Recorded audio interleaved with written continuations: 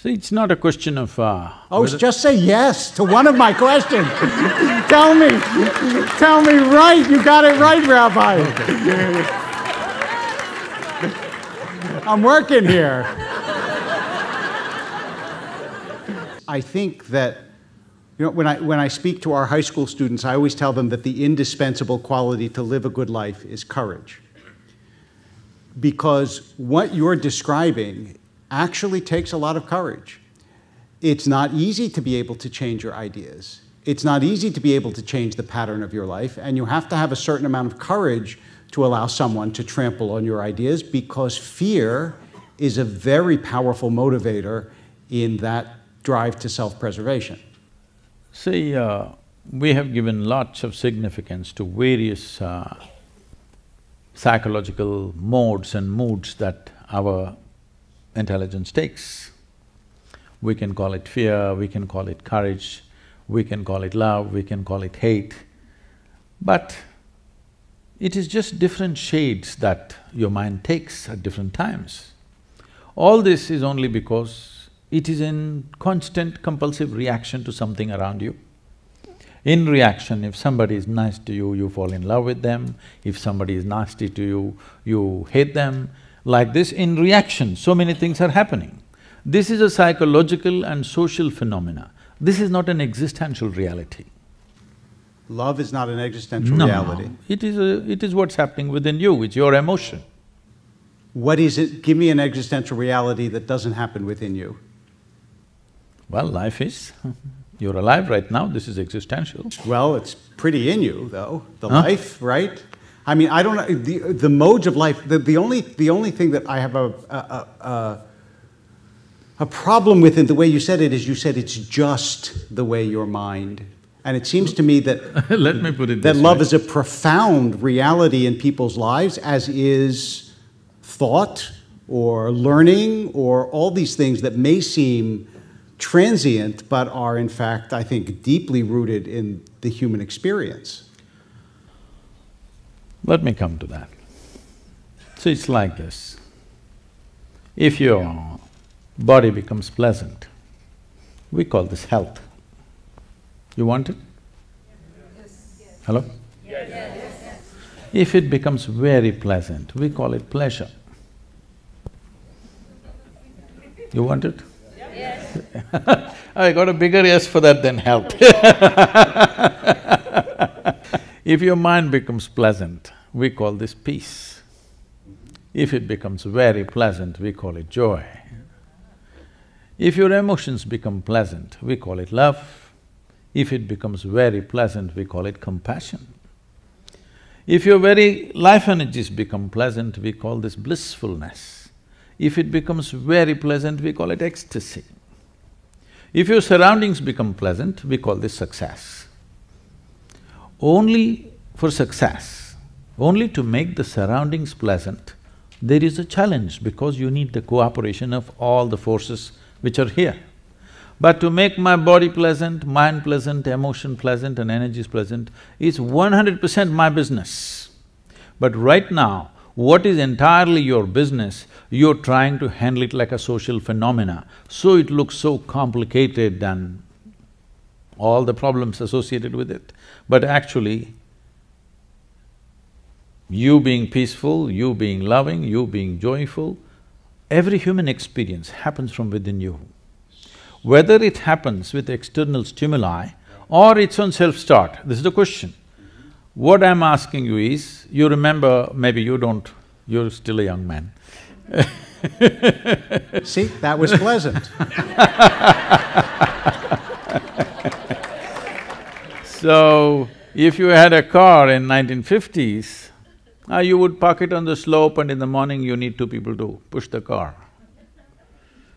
Later on in 60s, crank start, you need one more person to help you. Today everything is self-start, you have a remote which starts your car these days. Now you're driving a car which doesn't even start, it just goes. So, it's just upgradation of technology. So I'm saying, would you like your peacefulness, your joyfulness, your love, your blissfulness, your ecstasy, be on self-start or push-start. This is something you have to make up your mind on. So, I'm going to summarize back to you and you tell me if I understood what I heard. You're trying to return people's almost ownership of their own states of being to inside themselves rather than assume that they have to come from the outside or rely on the outside for them to feel the way they feel. This is part one, is that correct? I would just change one word in that question. It's not a state of being. Me being peaceful is not my state of being. Me being loving is not my state of being. Me being joyful is not my state of being. It's just my thought and emotion playing pleasantly. It's like today, the weather's great. Similarly, my inner climate is doing great right now. This is not a state of being. We must understand this. This being word is being used everywhere as if it's a quantity. People say this being, that being. Being is not some kind of a quantity. It's like I'm speaking. This is an activity. This is in motion. Only if I speak, there is speaking. Only if I walk, there is walking. Only if I be, there is being. Well, you be. Huh? You be, though, right? I can… and so I'm not fully persuaded yet by that distinction, but nonetheless, what is interesting in part is that you do actually spend an enormous amount of time and energy, though, trying to make the external world more pleasant for people. The best example is the River Project, which is a remarkable accomplishment and enormously ambitious and all about making the external world better. So just ensuring that tomorrow our children have water to drink, is it very ambitious? It is today. I mean, you wouldn't think so, but the scale of work that it… That is there. There is a scale because there is a scale of disaster unleashed by people. But otherwise, to look at it simply, ensuring that there is water for your children to drink, is it very ambitious or is it very natural? People have become so unnatural that they don't care tomorrow's generation whether they have water to drink or not. So, I think it's very natural, it's very human for you to respond to these things. But the essence of work is not in that. These are unfortunate needs of our times in which we exist. If I was here 100 years ago, I wouldn't be talking about rivers for sure. So rivers are not my project. Unfortunately, I see a disaster unfolding, so something has to be done about it. When I just stepped out, this is a 30-day journey where I drove 9,300 kilometers personally myself, and we had 142 events in these 30 days and 182 media interviews and 162 million people responded. The largest ever movement on the planet. 162 million people responded to this and we changed the policy. The government policy towards rivers has been changed in India because of this Rally for Rivers. Yeah, I think that deserves… yes. No, it's okay. But the important thing is this, why that many people responded? People were asking me, Sadhguru, you got the whole nation together, all the opposition parties, all political rivals, everybody came together for this one thing. I said, see, when I look at it, everybody knew this needs to happen. But they need a fool to bell the cat. They found me.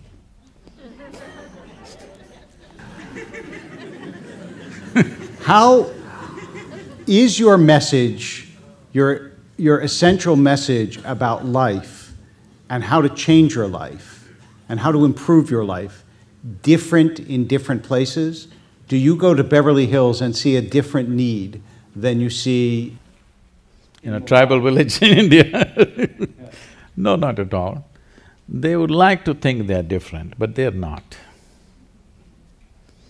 They just complicate simple things. If I go to a tribal village, directly those ladies will just come and tell me what's their problem. If I come to Beverly Hills, they go round and round and round, take 3 days to tell me what's the problem.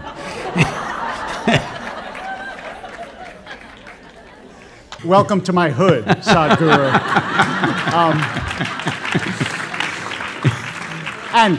And how do you… because I think that this is actually something that all of us do struggle with, this compulsiveness, this inability to let go of things that we know on some level we should be able to let go of.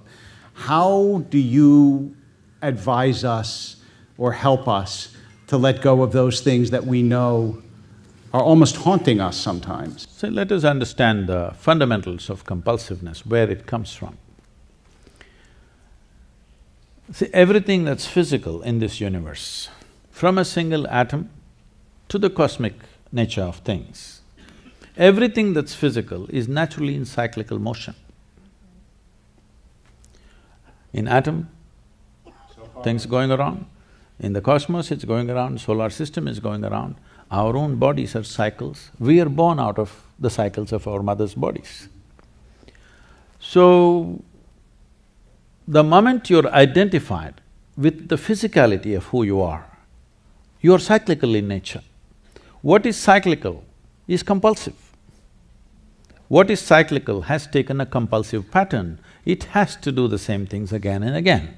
You try as hard as you want, it will not go. You will give up one and hang on to another. I hope with a Jewish rabbi a joke is allowed. A Jewish rabbi, actually, a joke is mandatory. Yes, so. okay, that's good. This happened.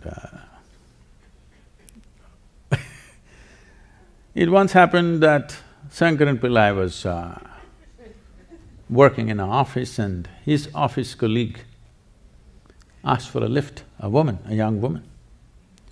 So he took her in the car and he was driving and suddenly he became like an octopus, that his limbs were all over her. So she pushed him away and said, "You fool, I thought you were a decent fellow. What are you trying to do?" He said, "I'm sorry, I gave up smoking."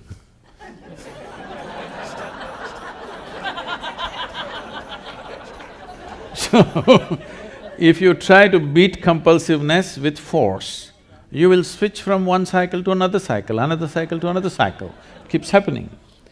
Fundamental thing is this, you are so strongly identified with your own physical nature, inevitably you will be cyclical, do whatever you want. So this is why what spiritual means is that your experience of life becomes… something within you becomes larger than your physicality. Physicality includes your thought and emotion. This is… Yes, no, I mean, what I was going to say, two things. First of all, I think when people talk about whether they're religious or not religious, I actually don't believe that's the distinction. The distinction between people are materialists and non-materialists. That is, those who believe that non-material things are real and spiritual realities are real. And the reason that I bring this up in part is because I know that one of the things we had talked about addressing is the question of mysticism.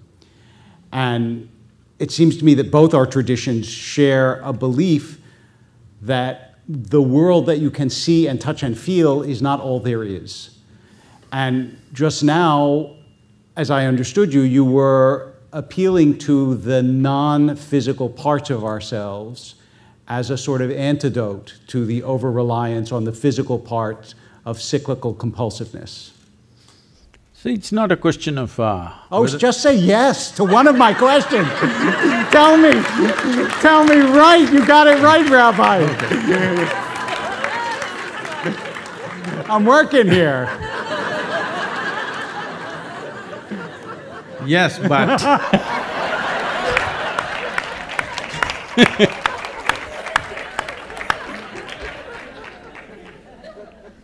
yes, but the thing is, it's not something that we have to believe in. See, none of us were born like this as we are. We came like this, we became like this. This is just accumulation of the food that we've eaten, or it's just a piece of the planet. Most people don't get this point till you bury them. Even that in Los Angeles I feel is difficult because I heard they're being buried in a concrete vault. So even in burial, you will still not know that you're part of the earth. So this is something that you gathered. Anything that you gather, at the most you can claim is yours. You cannot claim it's me. I can say, this glass of water is my glass of water. But if I say this is me, you know that I'm a case. You know for sure. So if you say this is my body, yes, it is right now, till we bury you. But if you say this is me, you're a case. Your only comfort is everybody around you is a case.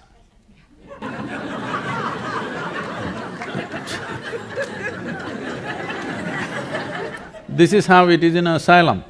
The only nutcase is the doctor.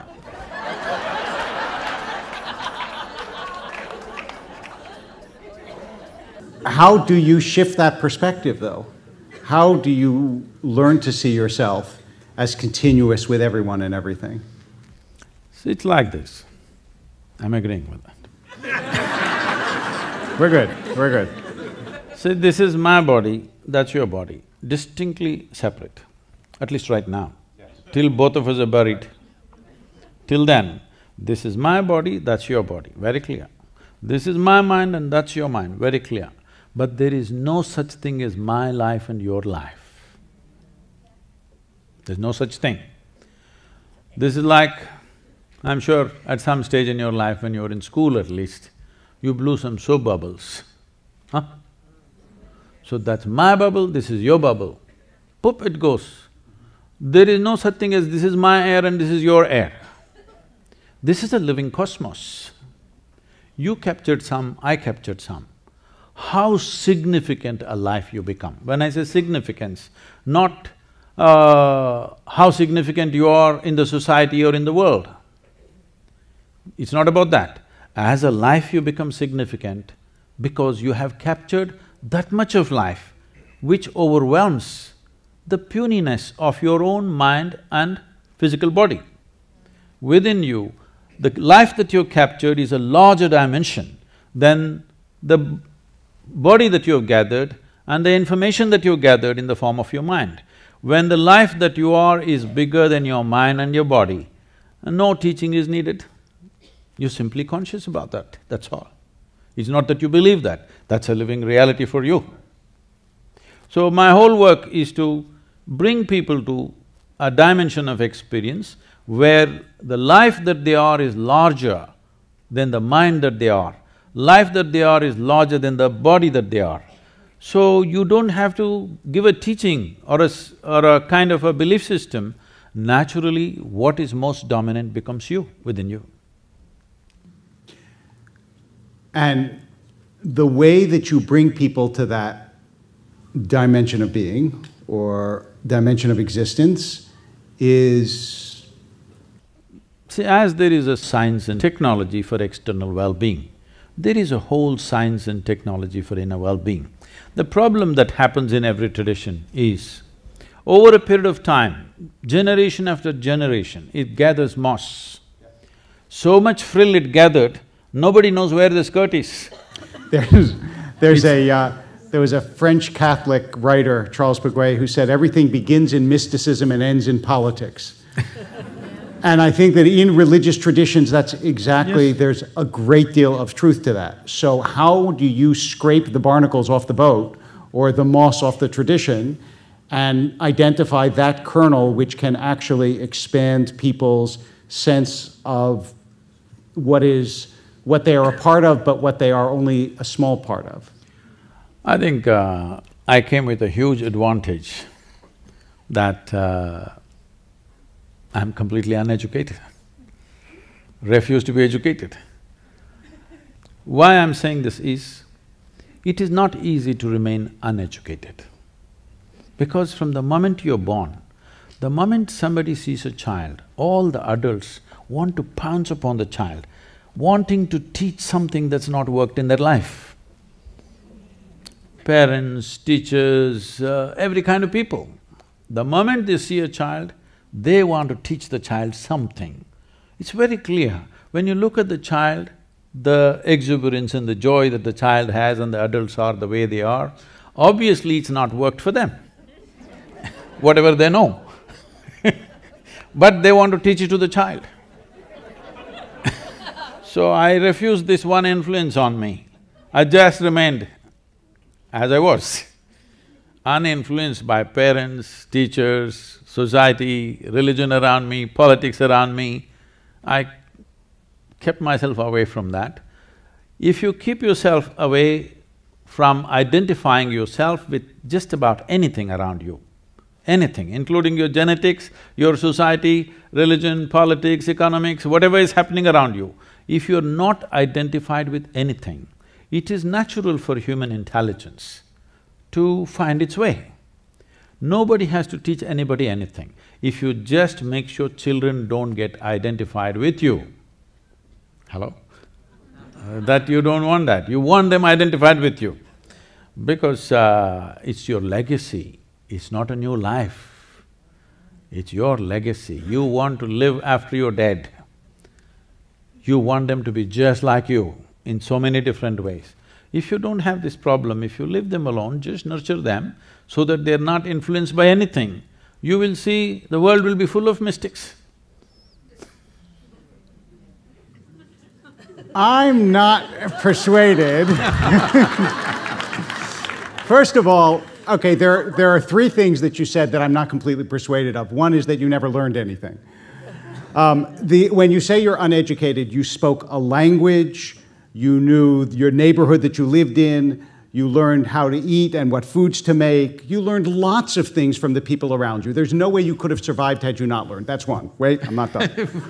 Number two, I want you to know that when I had a child, I didn't want to teach her the ways that I was that didn't work for me. I rather wanted to teach her the joy that I found in the world and the beauty. And I teach her poetry, and I teach her wonder, and I think a lot of what I teach her expands her. I'm sure I've taught her some things that she would say, gee, I wish you hadn't taught me that. But I really do believe that most parents want to teach their children not the things that didn't work for them, but rather the things that they found in the world that are extraordinary and wonderful. No, I did not mean didn't work in that sense. See, the only thing about the adults or the parents is, the only qualification you have is you landed here a few years earlier, yes. All right? Nothing else. Hello? Isn't that so? Yes. You just came here a little early. So what do you know? You know a few survival tricks that the child does not know. If you want to teach them business, you want to teach them how to survive in the world, fine, you know better than them, of course. But as life, the reason why everybody loves a child is because child is a better life than the adult, in every way. Just as life, maybe he doesn't have your intellect, maybe he's not accumulated the nonsense that you've accumulated, maybe he does not know how to survive in the world, but as a life, he is far more exuberant and alive than you are. That is why it doesn't matter whose child, when you see a child, you light up, because it's life. Even the grave-faced people get ignited. All right? You know? So, when I say teaching children something that did not work in their life, it is not that your survival tricks did not work, obviously they worked for you, that's what you want to teach, because you're concerned about the child's survival, all right? You're concerned, what will happen to him, this is the only thing. See, when people have children, they only have moments of joy, rest of the time it's only anxiety, what will happen, what will happen, what will happen. Yes, because it's all about survival. So if you even… I'm trying to look at this comprehensively, Even if you just examine the prayers on the planet, this says everything about the adults. 95% of the prayers on the planet are just about, dear God, give me this, give me that, save me, protect me. Does it sound like survival or divine expansion? Maybe only 5% is there. 95% is only save me, protect me, give me this, give me that, isn't it? This is all survival process, outsourced.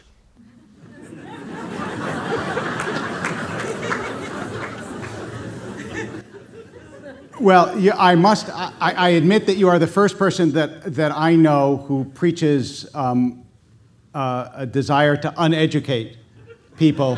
And I understand what you're saying, that there is a pure life to a baby, but I don't believe that that pure lifedness can exist in an adult the same way it does in a child. I said the same way that it does in a child. No, look, you're a man, in all seriousness, you're a man who has political savvy, you've written books, you travel and speak. There is a certain sophistication to your lack of sophistication that I think is quite right. That seems to be pretty clear. I'm not suggesting, oh, you're just like everybody else. But I also think that maybe you are overplaying the extent to which civilization is a bad idea. No. I think it's usually a pretty good idea, often. No.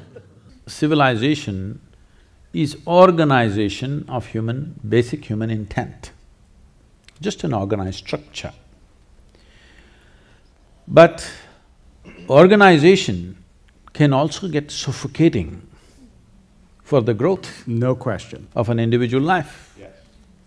When you are 5 years of age, let's say, when all of you were 5 years of age, how joyful, exuberant and alive you were, and how you are today. Though for all of you, I can see life has worked out very well, better than you would have imagined for many of you.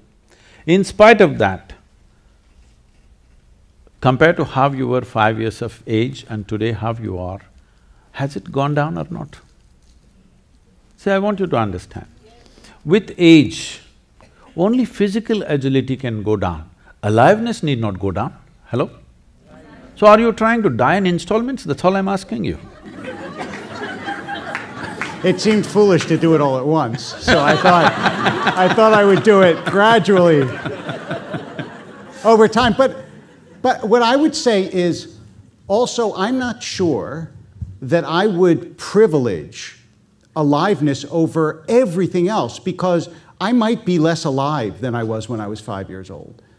But I wouldn't go back to being 5, because I have so much now that I did not have as a 5-year-old, and some of it, like sad memories, ways in which I've hurt other people, ways in which I've hurt myself, some of it is stuff that may diminish my life, but I also think has made me wiser, broader, more empathetic, more sympathetic, deeper, all of those things. So I don't see this as a one-way street.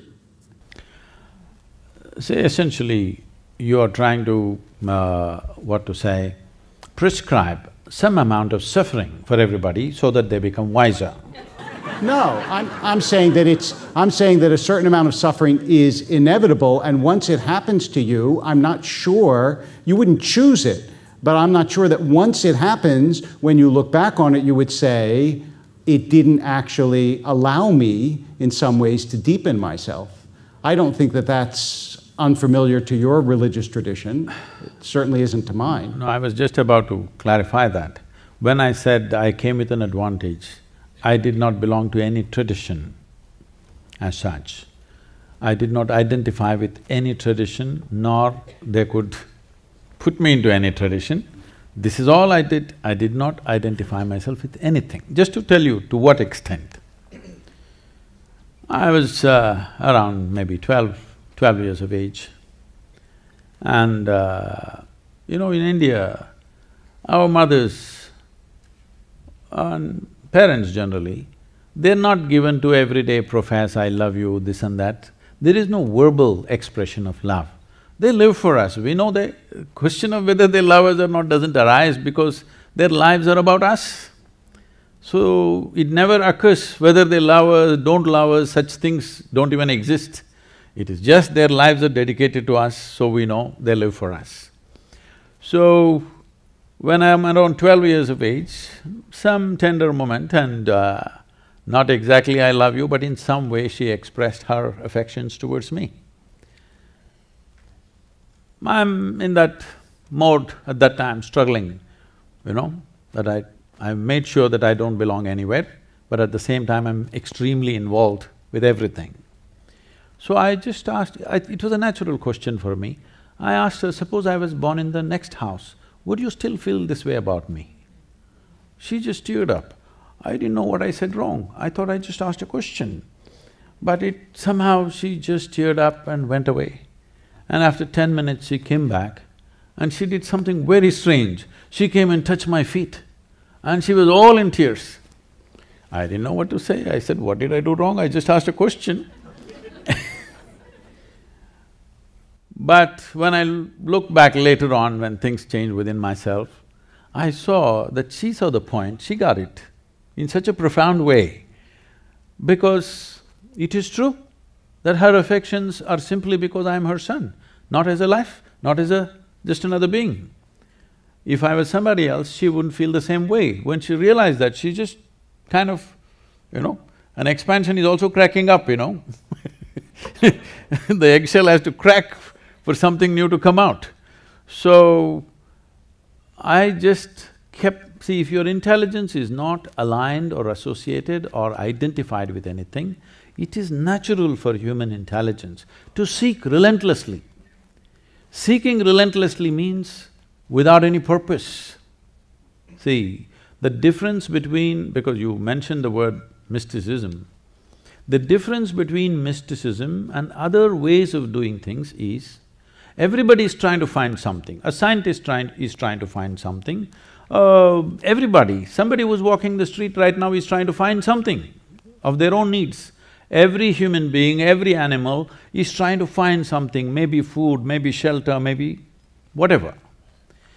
So if you have a torchlight, if you have a… what do you call this? Flashlight. If you have a flashlight, you have focused light, you're trying to find something, you only see this person or this person or this person. What mysticism means is, you blew your flashlight, it became a flare, you saw everything the way it is. And after that, you are never the same again.